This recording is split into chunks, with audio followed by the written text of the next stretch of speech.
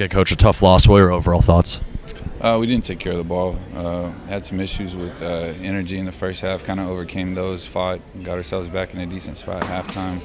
Didn't really come out in the second half the way we needed to. So we just got to keep growing and learning from these things. This was a good opportunity. That's a good team. They're sitting at the top of the conference right now. Those are the teams that we need to beat to be where we want to be.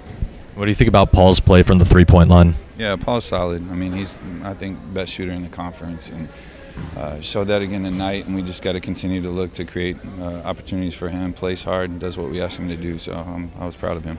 All right, thanks, Doc. Thanks, Ryan.